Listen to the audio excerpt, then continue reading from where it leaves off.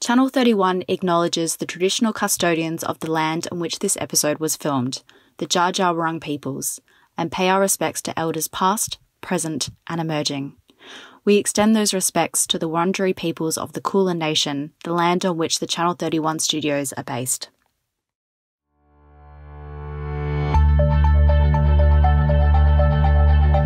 Hi, I'm Bridie Shepherd, and on the Eco Show today, it is my great pleasure to be meeting with David Holmgren, one of the co-originators of the concept of permaculture.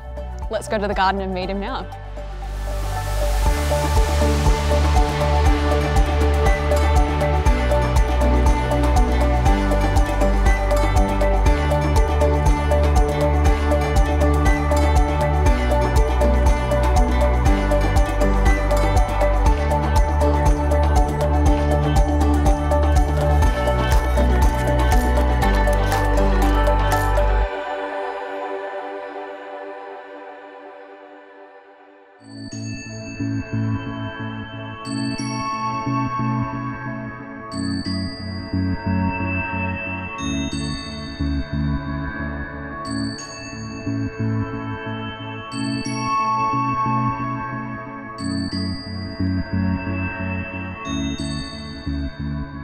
David and Sue Holmgren have welcomed me into their home in Hepburn, which has been aptly named Melliodora. Melliodora is Latin for the scent of honey and is also the name of the local yellow box tree, Australia's most important honey tree. This is the highest, coolest summer climate where Melliodora grows in its 2,000 kilometre range from the inland slopes of the Divide up in Queensland right down through western slopes of New South Wales, right across these catchments and over into South Australia. So we're right at the edge. If you go up to Dalesford, there's no Melliodora there. This is the edge, and that's what's called an ecotone between two different bioregions. We're right on that edge, and of course permaculture is about being on the edge all the time. Yeah, I think that leads me to the big overarching question. I think in mainstream culture we're quite familiar with the term permaculture, but it's almost become synonymous with organic gardening, but it's a bit more than that. It's great that permaculture has spread through the popular imagination and culture in Australia as a cool form of organic gardening, because growing food at home is one of the most important ways that we can connect to nature, look after ourselves and our kin and community in real meaningful ways, and reduce our environmental impact on the planet. So gardening is really important, but permaculture is really a design system for both sustainable land use in all its forms, from the back doorstep to the back paddock, and the way we live. So it's concerned with both the consumption side of the equation and the production side. So living and land use together. And of course it's become a global movement with projects and teachings, activists in 100 countries. And it's a self-organised network all over the world, but of course it started with myself and Bill Mollison in Tasmania in the 1970s. I guess that leads me to a question that it's probably on the minds of lots of viewers, is how can they implement permaculture design in their day-to-day lives, especially if they might be living in urban areas or in suburban areas? Well, I suppose my answer to that is in two ways. My book, Principles and Pathways Beyond Sustainability, which we published in 2002, was the big picture, standing back, looking at the underlying ethics of permaculture, of earth care, people care and fair share, and then the 12 design principles and how those design principles are thinking tools in everything we do. Inevitably there's a lot of abstraction in that, and you know, nearly 20 years later my work has focused a lot on what we call retro-suburbia, the retrofitting of the built environment, of how we adjust and change houses and get water systems right and make grey water systems, compost toilets, all those things the biological environment of gardening and animal husbandry, and then the behavioural and how we redesign our behaviour. Now it's interesting that that retro suburbia book focused at the suburban scale, which we see as a sort of sweet point between the connectivity that exists in cities and the capacity for autonomy that we associate with rural areas. That in a lot of ways, suburban scale is a sweet point for bringing those things together.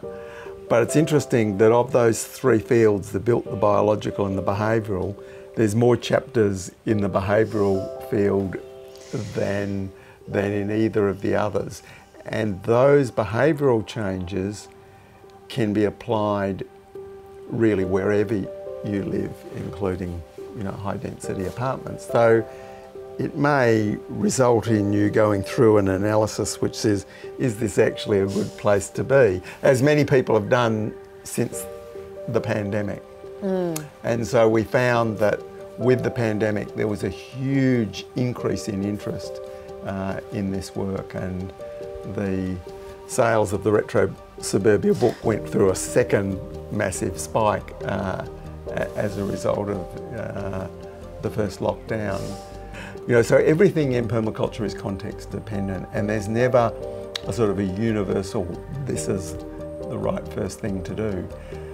Within that, you know, we often say also, as Bill Mollison used to say, start at the back doorstep. Start with something simple, you know, put some seeds in the ground, grow some food.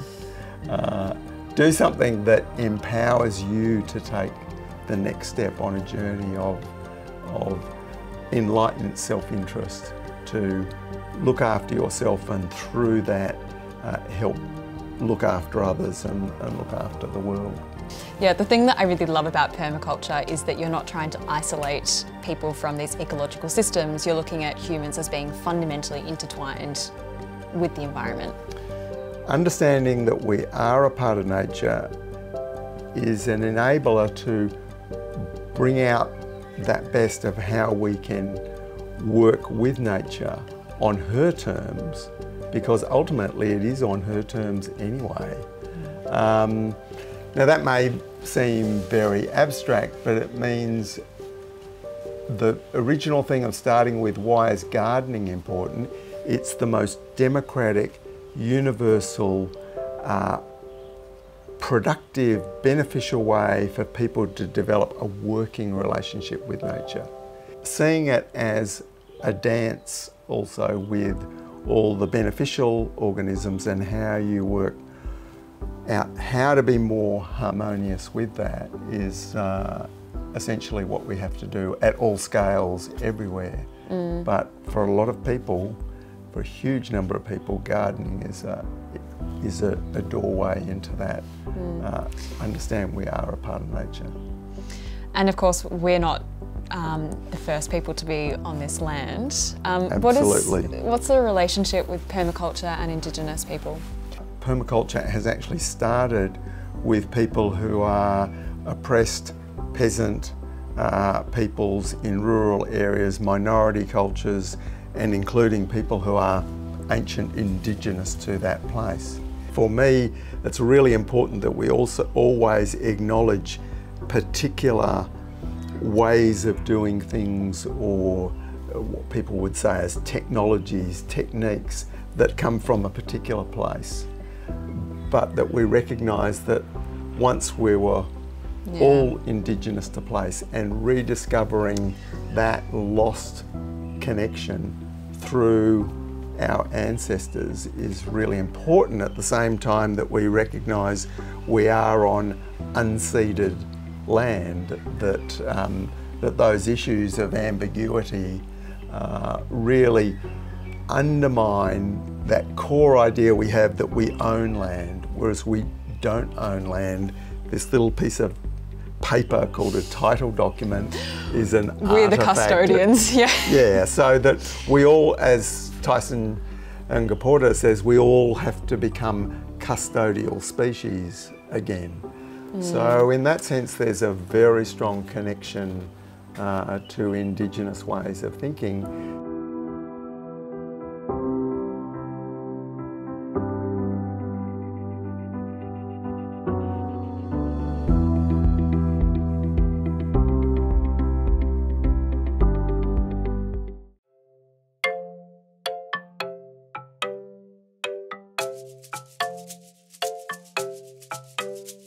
Melliodora sits atop a gully in Hepburn.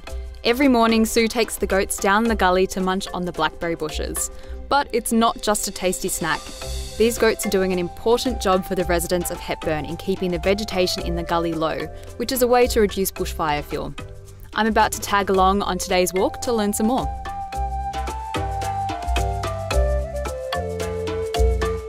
This is a beautiful spot down here, but this isn't actually your land. No, this is public land, and it's we use it like our land, but a lot of other people use it like their land too. This is the commons, and the commons have a great part in our society that we've forgotten about. We need to be out and about together and do things out and about in the environment, like bringing the goats down. We don't have enough land for them up there to feed them all year round. And by coming down here, we not only feed them on what they think is the best tucker ever, willow. You can see the big willows that are a continuing heritage of this part of the world. We also do bushfire prep stuff. So they're eating the blackberries, and I'm cutting the canes when they've finished eating and make another face for them to eat at. Your main objective down here is to sort of clear the land of anything that might be provide kindling or fuel for any fires that come down? Well, it's mainly, yes, we use all the small pieces of wood and even bigger pieces of wood, as you can see. We've felled a few things, but a lot of branches that have just fallen. But by building the leaky weir, we're trying to build up here, catch the sediment and slow the water down and spread it out in the environment.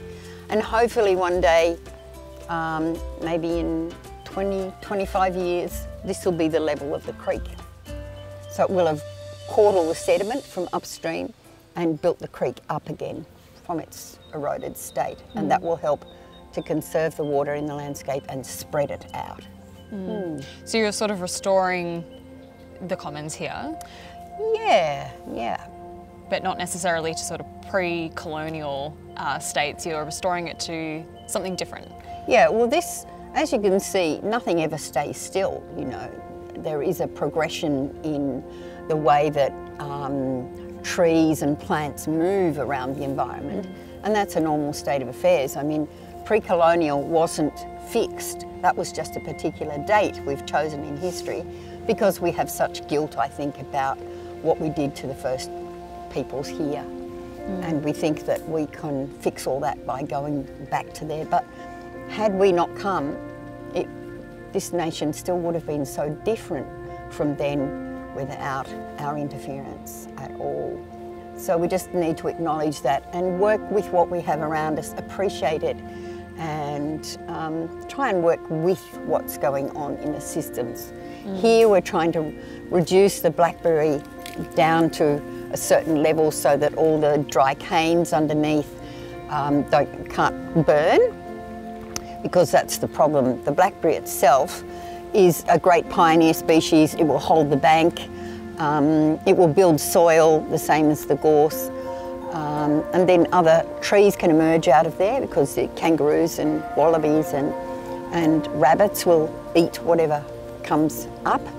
And the blackberries and gorse and broom act as tree guard against wallabies, rabbits and kangaroos. From actually eating it, yeah. Right. And then once they get out, you know, if the blackberry's fairly high, once they get out of that, they're away, and even if something does browse them, they can still, you know, grow well and become mature.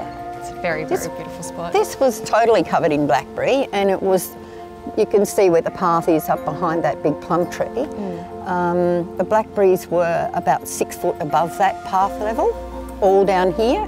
And if we walk a little further down, we can still see what the state of the gully is further down there. Yeah, great. That sounds great. Let's go check it out. Yeah. Okay, goaties, let's go. What are you doing up there, you lot? Oh, come on. Come on, you naughties.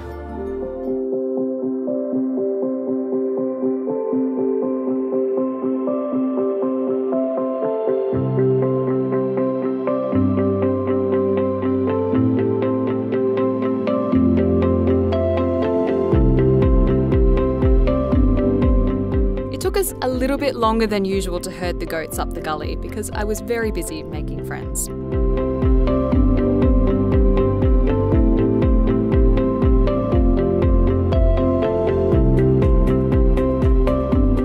So we've been on quite a journey all the way through the gully and all the way back up, and just want to say thank you for a really beautiful walk. I've absolutely fallen in love with the goats. It's hard not to. Now you understand why I want to be down here every day. And the environment out here, they show you all the beauty of the environment and what is edible and what isn't edible. You know, one thing is one thing for one person, totally different for another. So lots of different ways of looking at things. That's what I find exciting. I also found it exciting that they're just so joyful and excited to be out in nature and eating, which I relate to. Yeah, which I relate to totally. Hopefully I can come back and visit sometime soon. Absolutely. The more down the gully, the merrier.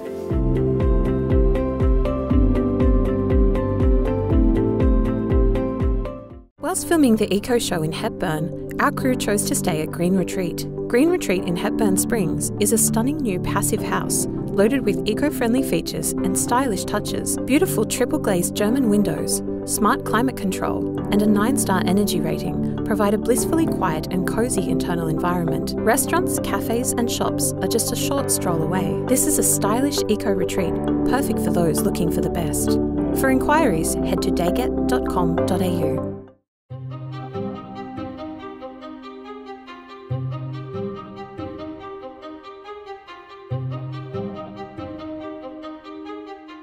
David is about to show me some of the main features of the house that make it both sustainable and bushfire resistant. Well, it's great to be here in a very benign season. In talking about bushfire, this has really been probably about the most benign season we have had, which means it's actually quite cool and the ripening of a lot of summer crops is late, but it's also very lush, and the irrigation load in keeping Melliodora lush and green is actually a lot less than in the harsh bushfire seasons we've had in recent years. So bushfire management is something that you've been thinking about for a long time here? Yeah, well, since we bought the property in 1985, part of my assessment of the land, that's what my job is as a permaculture designer, or was in those early years. Assessing the bushfire hazard was really important, and although we're part of the town here, and back then most people thought towns are not vulnerable to bushfire, we took that very seriously, and in fact I assessed that Hepburn was the most fire vulnerable town that I'd seen anywhere in Victoria. And of course Victoria is at the centre of the world's most fire vulnerable region in the southeast of the Australian continent. So in some ways that was saying something, but I was also confident that we could design a place where it was safe to stay and defend and maintain a fire safe sanctuary on a property of one hectare.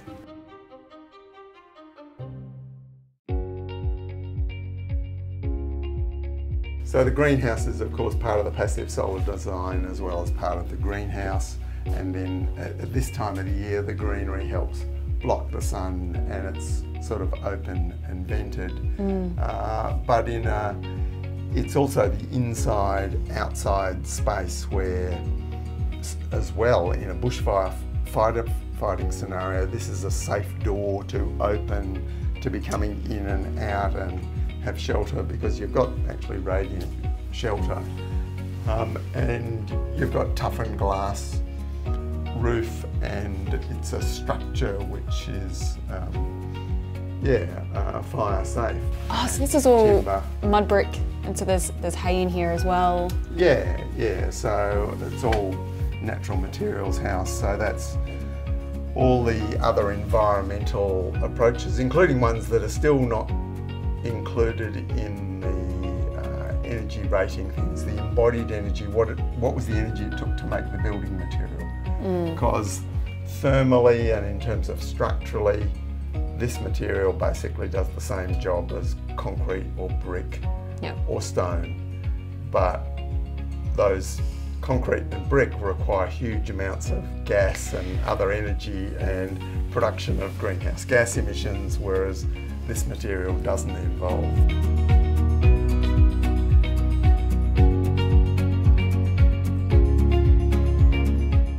I was interested to learn that grapevines are not only delicious, but also highly fire retardant and a great defence against bushfires. So most vines, unmanaged, would accumulate a whole lot of dead material.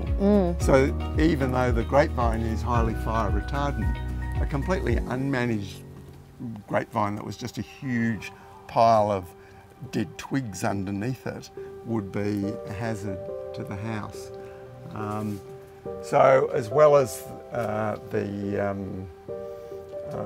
of course, all the design to seal the building really well against ember entry, windows are a vulnerable point, and the windows we had here originally were second-hand timber windows with thin glass, and all this vegetation is protecting it also from flying debris, because in very severe bushfires there's usually enough wind to damage buildings, and so we had the expectation that the house might be subject to flying debris from houses actually, being blown apart effectively by wind. And because there weren't high wind standards required for housing in Victoria, you would hear all the time about roofs being lifted off houses, whereas we built the house very strong to resist that.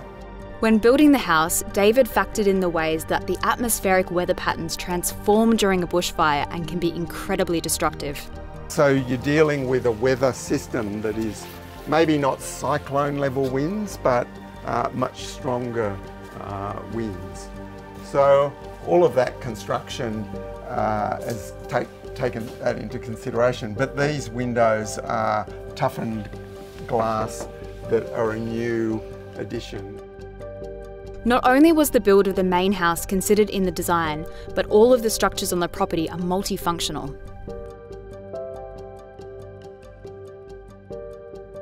So if we look at these buildings behind us, the garden shed, the chook system, these really inherently are fire vulnerable buildings.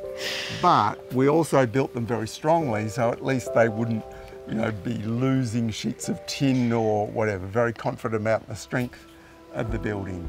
And then we put a spray system around the eaves, which gave us a lot more chance of saving buildings like that in a worst case scenario. So you'll just turn on those sprinklers and that will hopefully catch any flying debris or any sort of embers before they Well, can... it's the sprays will be blown back into the roof corners and spaces, the same spaces that embers would be blown into. So it's a cheap, low-cost alternative that doesn't require high pressure water, big diesel pump, like a big roof sprinkler where you're trying to actually saturate the whole area. It's actually using relatively small amounts of water.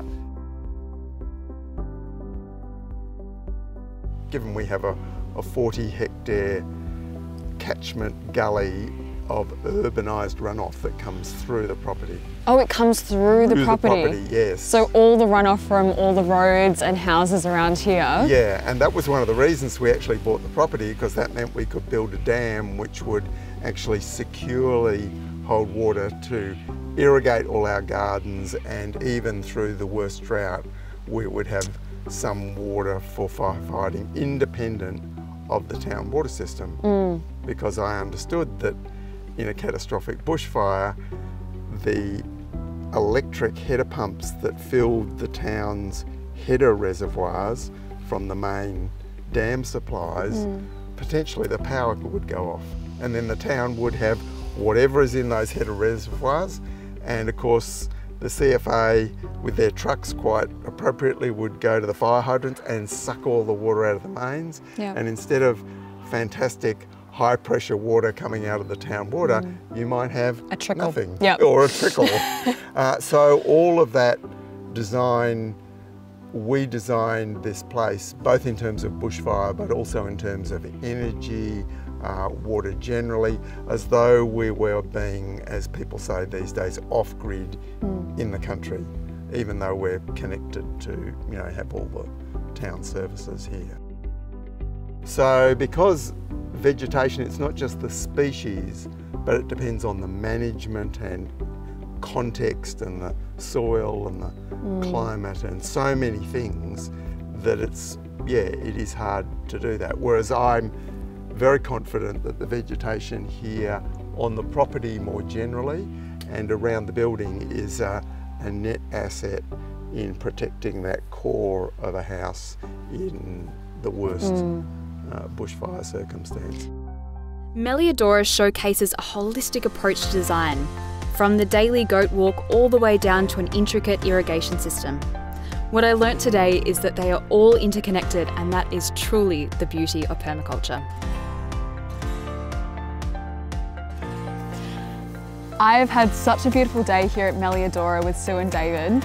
I've learnt that permaculture is about more than just organic gardening, and it's really a lifestyle that can infiltrate all different aspects of life. So I'm going to end by hanging out with this goat for a bit.